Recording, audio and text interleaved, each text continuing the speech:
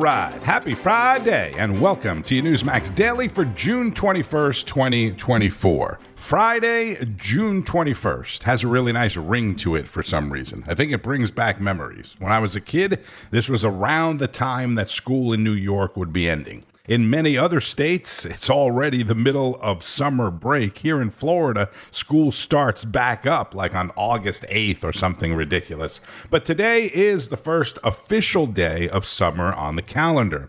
And appropriately so, it's National Flip-Flop Day. Not as in political candidates, but as in the ones you wear on your feet. Something that you will never find Tony Marino wearing on his feet. National Flip-Flop Day, among a bunch of other things on the calendar of made-up holidays, including National Selfie Day, which is likely to lead to a tragic death somewhere, Go Skateboarding Day, and Take Your Dog to Work Day. So enjoy any and all of the above safely. 1 week from today, next Friday, we'll be talking about what happened in last night's presidential debate. President Biden is now off the grid at Camp David. One would assume he's prepping, whatever that may look like, for the upcoming debate. Lara Trump, RNC co-chair, joins us now with more insight. You know, if he brings up the charges against Trump, he's opening himself up to all that corruption evidence that's so vast and obviously brings Joe into it. But what do you see as the strategy here on the Trump side for this debate? Well, listen, I think that this is really, it's more than just Joe Biden actually being able to stand up for 90 minutes, you know, at a podium and be coherent. Joe Biden has to defend his record, Rob, and his record is abysmal. I think that this is an opportunity for these two candidates to remind the American people about life when they were president. Joe Biden's president right now. We can look around and tell how bad things have gotten. And Donald Trump has a great opportunity to say, hey, remember when I was president and gas was $1.87 a gallon? Remember when I was president and we had a secure southern border, when we had peace agreements in the Middle East instead of wars in the Middle East? And I think that's the main strategy here. Of course, he's going into a hornet's nest. Of course, he's going into this knowing that they have set everything up for Joe Biden to make it as easy for Joe as humanly possible. But I think the American people ought to expect more out of Joe Biden than just being able to hack it, standing up on stage and actually making a little bit of sense. He's got a bad record and he has to defend it. And then he's got to tell the American people how he sees the future of America trending. And I can tell you the American people only want a future with Donald Trump there. You know, there's so many interesting things here because, I mean, you know, we know that the last time CNN held a presidential debate, you know, they snuck questions of Hillary. It seems almost unfathomable for me to believe that they're not going to try and get some kind of information about what's coming, although I think the campaigns kind of know. But you also have, I mean, there's not going to be a teleprompter. You know, Joe Biden, and I mean, I saw Anderson Cooper last night said it was outrageous for anyone to suggest that Joe Biden is getting juiced for these big moments and these big debates. If anybody watched the State of the Union and thought that Joe Biden was there just on his own bloodstream, I mean, you'd have to be out of your mind to think that they're not pumping him with something to get him ready for these things, because he just doesn't function like that. I mean, he about exploded out of the room at that State of the Union. So, I mean, it's going to be such an interesting night because, again, they don't have a prompter. He's got to think on his feet. It's one thing to get up there juiced up and just read the lines, right? I mean, he's going to have to actually think, and he's going to have to adapt when Trump hits him with something he's not expecting. It's going to be interesting. It will be interesting. And I think the problem, too, is, you know, they try to deny that there is anything different about the Joe Biden we saw at the State of the Union. Rob, that's the problem, is there is such a vast difference in Joe Biden, the guy who needs help getting into his car, the guy who needs a pull of people around him to take him to Marine One. All of a sudden, like you said, shooting through the roof.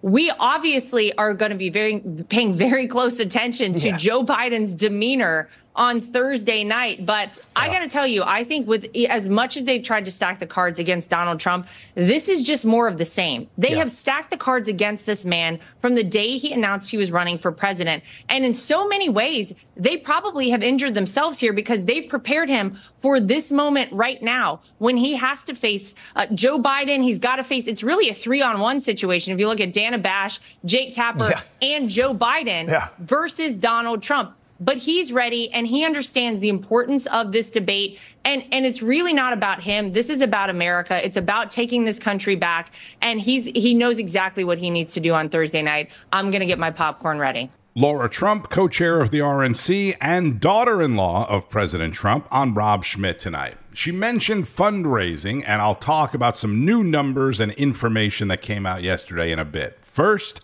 Jason Miller, Donald Trump's senior campaign advisor and a frequent guest on Newsmax, talked about some of the logistics of the debate. I think for Joe Biden, his staffers have to be very careful here because we know they're going to try to load him up and program him very similar to what they did with the crooked Hillary in 2016.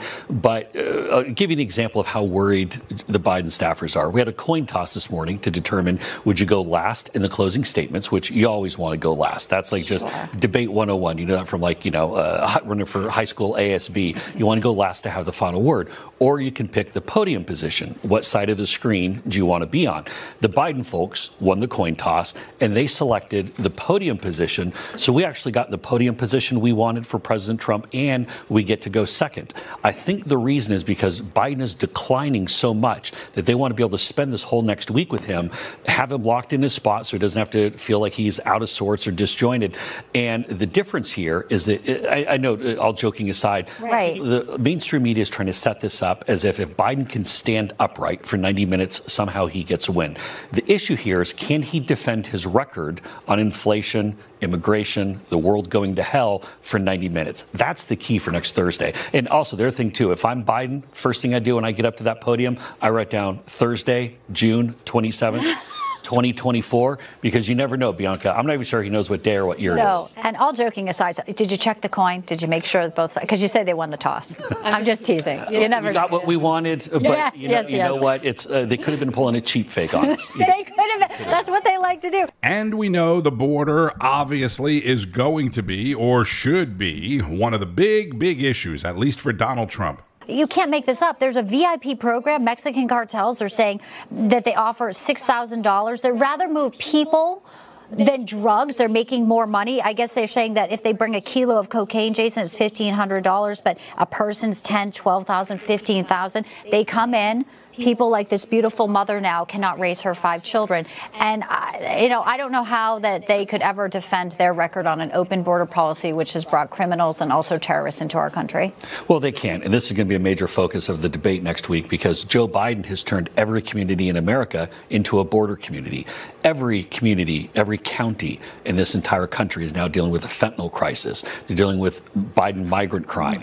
We're seeing these horrific attacks over and over in states that, quite frankly, are thousands of miles away from the border, all because Joe Biden has reversed President Trump's successful policies and allowed these people in. And when I say people, that's being very generous. These are thugs, murderers, animals. They're the worst of the worst for other countries. And it all started, let's remember this, all started in 2019 and 2020 when Joe Biden said, if you're able to get into the United States, you're going to get amnesty. He may as well just send them an invite letter. Yeah, well, we know some of the folks with the ISIS ties were using the CBP app, so clearly it's been incentivized in many ways, shapes, or forms. That is Newsmax host Bianca De La Garza with Trump campaign advisor Jason Miller. Comments from Utah Senator and anti-Trumper Mitt Romney surfaced yesterday, with Romney again making it clear that he does not support Trump, even now that Trump is the presumptive Republican nominee. Bianca spoke about it with Trump campaign National Press Secretary Karoline Leavitt. I'd like to get your reaction to Mitt Romney, who made some comments after sitting down with a meeting. I mean, we know that the Democrats will go after Trump. They'll call him a convicted felon. They'll, use all the talking points here, say Biden's just cheap fakes. But here's a Republican, Mitt Romney, saying he's still anti-Trump and speaking this way to, of course, CNN. I didn't go there to support former President Trump. I went there to listen to what he was planning on doing if he became president. With President Trump, it's a matter of personal character. I draw a line and say when someone has been actually found to have been sexually assaulting, that's something I just won't cross over in the person I would want to have as president of the United States. I mean, what does that serve? Donald Trump clearly trying to unify the party, talking about policies for Americans, and then you have this, and that is not actually even accurate, Karoline. Your reaction to Mitt Romney's comments there? Well, those are lies coming out of that man's mouth. And President Trump is unifying this great Republican Party. And if we want to talk about character, let's talk about the character of Joe Biden, who used his son, who was addicted to drugs, as his bag man, sent him all around this world, engaging in corrupt foreign business dealings to rake in millions of dollars for Biden's family. He sold out his access as a senator and as the former vice president of this country to enrich himself. Joe Biden also has a grandchild that took him years to even acknowledge. Joe Biden has a history of racist remarks. He supported segregation in this country. He's on the record saying many racist things throughout his entire career. So if we want to talk about character, we should talk about the character of our current commander-in-chief, who is currently the weakest, most incompetent, and corrupt president this country has ever had. That's Karoline Leavitt, spokesperson for the Trump 2024 campaign, which is releasing a new ad, by the way, targeting Vice President Harris. Let's not forget that there will also be a vice presidential debate, or maybe two. Whomever Trump finally selects as his VP will go face-to-face with Vice President Harris. A topic of conversation on American Agenda with Katrina Zisch and Bob Brooks. Joining us now to discuss this and more, Nebraska Congressman and member of the House Armed Services Committee, Congressman Don Bacon. Congressman, thanks so much for being with us. We have to start out with the laugh, even though we know that Kamala Harris ad is very serious. But I will say we know that former President Trump and his team, they are marketing geniuses, and that's pretty good. And I mean, I've heard a lot of her word salad moments, and they're spot on there. They didn't have to make anything up. She does have a lot of word salad moments. Some of her speeches are, especially when they're not scripted, are, silly at the best. So I think it's a legitimate thing to make fun of. I think we should also be talking that she's the border czar, and it's been the worst 3.5 years ever at our border. Thank you, Congressman Bacon. That is exactly what I have been saying for a couple of years now. Let's not forget who the border czar is, what she has done, and how she has never been held accountable for anything. Congressman Bacon also weighing in on President Putin's trip to North Korea. We know you're on the Armed Services Committee here, just switching gears. We know Russian President Vladimir Putin wrapped up his trip to North Korea recently, signing off on a military agreement with his North Korean counterpart, the dictator Kim Jong-un. The deal is going to require both countries to use all available means to provide immediate military assistance in the event of war. Their relationship clearly is progressing. They are becoming stronger and stronger allies together. Why should this worry us here in the United States?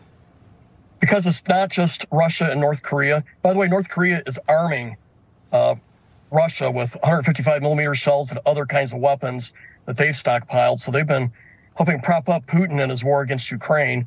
But it's just not North Korea and Russia. You have China buying Russian gas and helping them out economically. Then you have Iran providing about 20 drones a day to Russia, these suicide drones. So we're seeing a growing alliance between Russia, China, North Korea, and Iran. And these folks do not like our individual liberties. They don't like the free market system. They don't like the rule of law. They believe in might makes right. They're a threat to their neighbors, and they're working together. So America has to be the leader.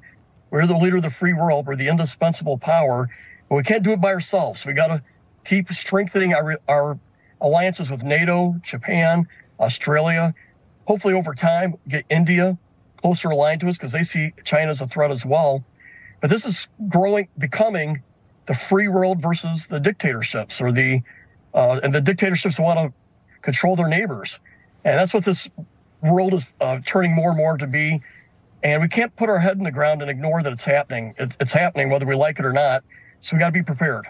Congressman Don Bacon of Nebraska, a member of the House Armed Services Committee. Let's go back to campaign fundraising that I mentioned earlier. Well, actually, Lara Trump mentioned it. But according to a federal filing made public on Thursday, the Trump campaign has outraised President Biden's campaign by more than $60 million in the last month. Overall, in its entirety, the Biden campaign is still leading Trump, who is continuing to close the gap when it comes to fundraising, though, fueled by Trump's felony convictions. This, according to yesterday's filing. And I'm going to read you comments from the Associated Press this morning. Verbatim. At almost any other time in U.S. history, a presidential candidate would have been forced to leave an election after being convicted of dozens of felonies. But Trump's guilty verdict has instead fueled a fundraising surge that will allow him to ramp up advertising and swing state infrastructure just as voters begin paying closer attention to the election. That from the Associated Press this morning. And that is another thing I've been telling you for months now, that the average person does not pay nearly as much attention to politics, the candidates, the race as you do. Now, shifting to President Biden, media mogul, billionaire, and failed Democrat presidential candidate Michael Bloomberg, the former mayor of New York City, a Democrat mega donor, has apparently donated $20 million to support President Biden's re-election campaign. That is according to a Bloomberg representative. It was reported in the Washington Post and in the New York Times. Bloomberg himself, and you may recall, he spent like $1 billion, I'm not exaggerating, nearly $1 billion on his own failed campaign. But he issued a statement saying, "I stood with Joe Biden in 2020, and I'm proud to do so again." And I'm going to say again that a vote for Joe Biden, Mr. Bloomberg, is a vote for Kamala Harris as president, because there is no way that Joe makes it past the first year or maybe even 6 months of another term. Standing with Joe is standing for Kamala, and that's scary.